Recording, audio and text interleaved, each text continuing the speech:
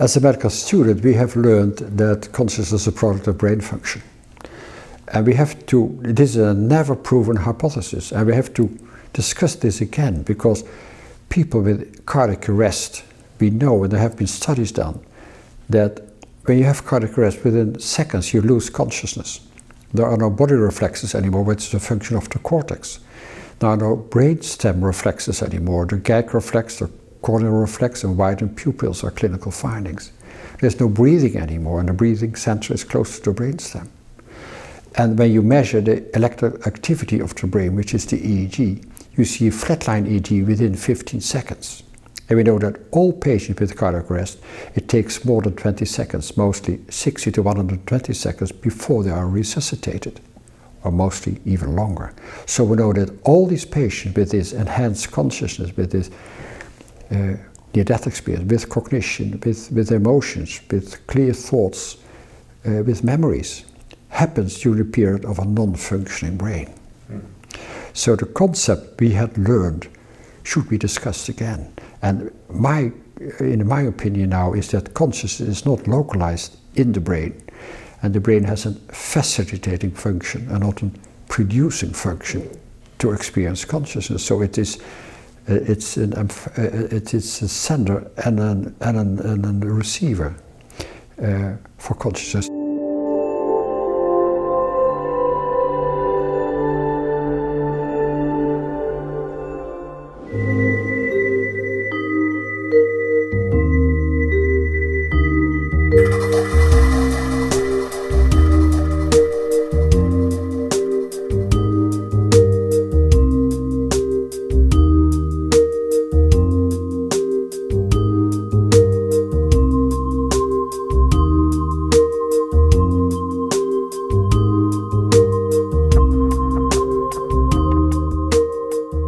Dr. Pim van Lommel, you're a cardiologist and are the author of a very successful book entitled Consciousness Beyond Life, which has already been translated into very many languages. What drew you to examine the area of near-death experiences? What was the motive? Yeah. Well, as a cardiologist, you come in contact with a lot of people who survive cardiac arrest. And after I read a book about near-death experience by who, as a medical student, had a near-death experience in 1943. After reading this book, I just wondered, why do I never hear such stories? So I started to ask patients in 1986. And in 2 years, out of 50 patients, 12 patients told me about their near-death experience. So, and then for me started a scientific curiosity, because according to our current materialistic science, it is not possible to experience consciousness during cardiac arrest when the brain function has ceased. Some years ago, you conducted the first prospective study of near-death experiences. So, what did this study cover? What did you want to find out? Yeah. So the question was for me, how is it possible that people can experience an enhanced consciousness during cardiac arrest? And until that moment, there have only been retrospective studies with a high selection of patients. And based on these studies, people thought that the experiences could be caused by lack of oxygen in the brain, anoxia, or fear of death, or hallucinations, or side effects of drugs. But it has never been a real scientific prospective study. So in 1988 we started a prospective study in 10 Dutch hospitals with 344 consecutive survivors of cardiac arrest to study the cause and content of an NDE. And we studied patients who survived cardiac arrest because they all are clinical dead. And clinical death is the period of unconsciousness caused by the stopping of the circulation, no blood pressure, no circulation, no breathing at all. And this is the model most closer to the model of dying, because when you don't start CPR, within 5 to 10 minutes, all patients will die. What were the most important findings from this study? Were there aspects that were actually very surprising for you? What we found in these 344 patients, that 18% had indeed a period of enhanced consciousness during the period of cardiac arrest, and 82% did not have any experience at all.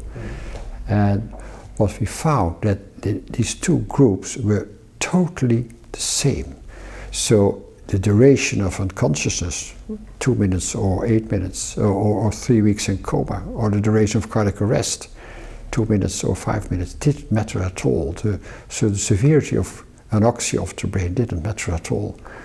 Fear of death, or the use medication, or foreknowledge that you know that these experiences are possible, or religion, or gender, or education. It didn't matter at all. The two groups were totally the same, which meant that we could conclude that there is no such physiological explanation like anoxia of the brain, no psychological explanation like fear of death, and no pharmacological explanation like the side effects of drugs that could explain these experiences. Then, taking an overview, what do we experience when we die? Are there specific stages reported by all people who have had near-death experiences? Yeah. So the near-death experience, people can tell about several universal elements. The first is that they don't feel the pain in the body anymore, or it is a traffic accident or a cardiac arrest, myocardial infarction. They wonder, is this dead? Am I dead or not? And then they can have an out-of-body experience, from a perception from a position out and above their lifeless body. They can see their own resuscitation or their own traffic accident from above. And this is a very scientific, important aspect of the near-death experience, because you can corroborate the theoretical perceptions of this out-of-body experience, and even the moment this perception must have taken place. So it's a scientific, important aspect of near-death experiences. Then it can come into a dark room, dark space, which can be frightening for some people. Then they see a small light where they're attracted to, which they describe mostly as a tunnel. Then they can enter an otherworldly dimension with beautiful colors, beautiful landscapes, beautiful music, where they can meet deceased relatives, sometimes even relatives they don't know they were dead. Then they can meet a light or a being of light, and mostly with this being of light they have a feeling of unconditional love and unknown wisdom. You get answers to all the questions before you ask them. And then they can have a life review. Then you relive your whole life from birth on. And you know all the thoughts, words and acts you ever had, also from other persons. So you are connected with the consciousness of other persons in the past as well. Sometimes they can have a flash forward. That is a life preview, that you can see future event of your personal life. Then you can come to a border, and they know that when I cross this border I will never come back.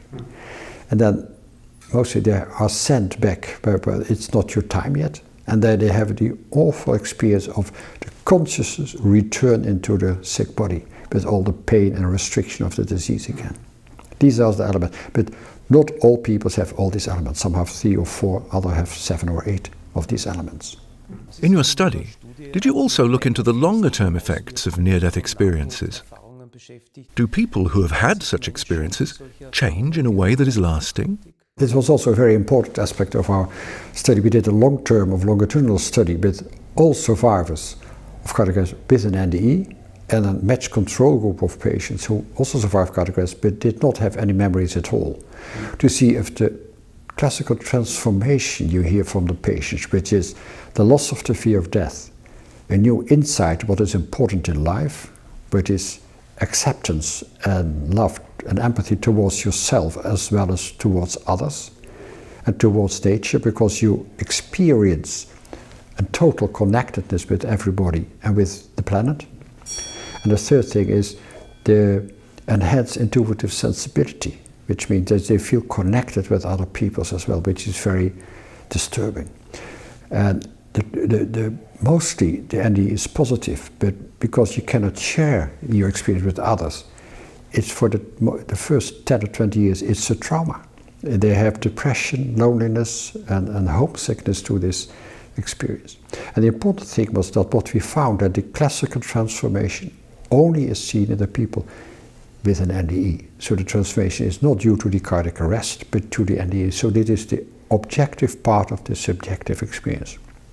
And the whole study, the prospective and the longitudinal study, was published in The Lancet in December 2001. Consciousness is often described as a function of the brain. On the other hand, there is the view that the brain does not produce consciousness, but rather is a receiving organ for consciousness. So what is your view? Where does consciousness come from? Does it arise in the brain, or can it also exist without the body? Yeah. As a medical student, we have learned that consciousness is a product of brain function. And we have to, it is a never proven hypothesis, and we have to discuss this again, because people with cardiac arrest, we know, and there have been studies done, that when you have cardiac arrest, within seconds you lose consciousness. There are no body reflexes anymore, which is a function of the cortex. There are no brainstem reflexes anymore. The gag reflex, the corneal reflex, and widened pupils are clinical findings. There's no breathing anymore, and the breathing center is close to the brainstem. And when you measure the electrical activity of the brain, which is the EEG, you see a flatline EEG within 15 seconds. And we know that all patients with cardiac arrest, it takes more than 20 seconds, mostly 60 to 120 seconds before they are resuscitated, or mostly even longer. So we know that all these patients with this enhanced consciousness, with this near-death experience, with cognition, with emotions, with clear thoughts, with memories, happens during the period of a non-functioning brain. So the concept we had learned should be discussed again. And in my opinion now is that consciousness is not localized in the brain, and the brain has a facilitating function and not a producing function to experience consciousness. So it is a sender and a receiver for consciousness. So the information from your body and from your senses are sent to your consciousness, and you receive information from your consciousness into your body by your brain. So the consciousness is not localized in the brain and not just in the brain, but it is everywhere, what I call non-local consciousness, because there is no time and no space in this aspect of enhanced consciousness. If one assumes that consciousness can also exist outside the body, does that not have consequences for medical ethics? For the way we treat people who are close to death? Yeah, I think it's a very important aspect of medicine. I think you have to change healthcare as well, because when you now know from all those people who had the death experience that death is not death, and they tell us that I can live without my body, but my body cannot live without me. I'm a conscious being without my body. That means that how do we treat patients in deep coma? How do we patients in the end states of life? What are our thoughts about euthanasia or abortion? What do we do with patients with all this trying to keep them alive with a lot of suffering, instead of let nature do its work? So there are a lot of aspects that are ethical aspects for our healthcare. Has anything changed for you personally since you have been working on the topic of near-death experiences? Also, regarding scientific acceptance of this topic, do you think there have been any developments over the last 10 or 15 years? First of all, of course, I changed myself. I think you don't have to experience your own NDE to change when you're open for it. And when you hear, I've heard hundreds of thousands of people telling me about the NDE, and I've received thousands of emails or letters from people all over the world telling me about the NDE. Then for me, death is something else. Death is just a changing state of consciousness, like birth as well. So there's a continuity of consciousness, not dependent of the body anymore. But I know this kind of approach about the mind-brain relationship is not widely accepted. Most neuroscientists in the world still believe that consciousness is a product of brain function. So there's a lot of skepticism as well, mostly anonymous on website. They attack the messenger and not started a scientific discussion. But it's changing. I think I lecture quite a lot in universities, hospitals, hospices, medical students, philosophy students. So I get a lot of invitation from all over the world, Yale University or New York Academy of Sciences. So I think it is changing, I'm positive, but it's a slow progress. But we know in the history of science that all new ideas, people need time to accept it. And there's always a lot of struggle against new concepts. It's the history of science as well. Dr. van Lommel, thank you very much for this interview, and I wish you every success in your continued work disseminating these ideas. Thank you.